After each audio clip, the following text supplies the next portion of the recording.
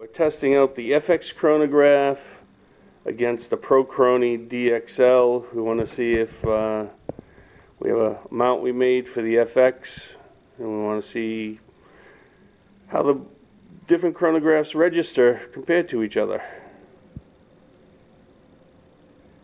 Okay. 1073 on the Pro. 1072. 1072 on the FX. And today we are actually shooting the 40th anniversary day state, the Genesis, I think it's pronounced.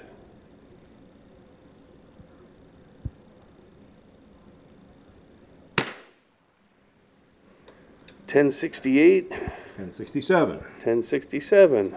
So we got 1 foot per second difference between the two of them.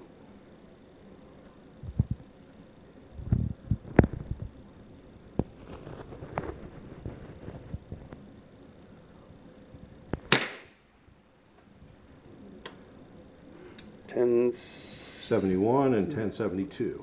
Yeah. Wow. That's awesome. The thing that's neat about the FX is it mounts right onto the barrel. So you don't need any other support equipment or... 1067, 1069.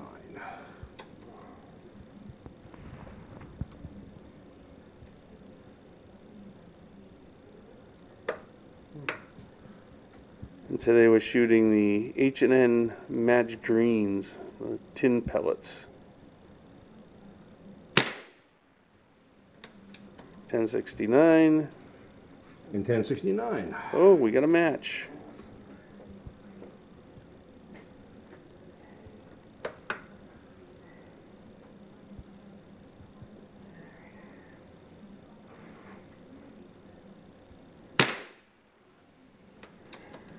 .1070.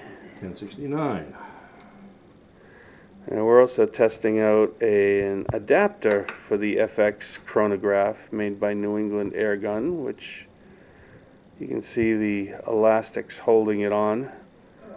Let you hang the chronograph right from your barrel, do your shooting.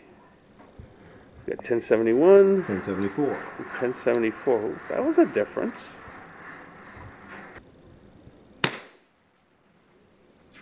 1067. 1067. Yeah.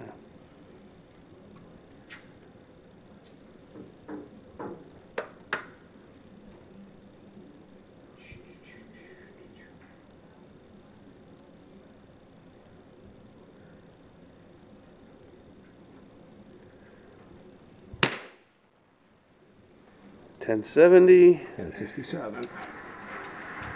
Now we're also testing out another item here today. This gun rest, a foam gun rest that's easy, light, portable. Stick it in your range bag.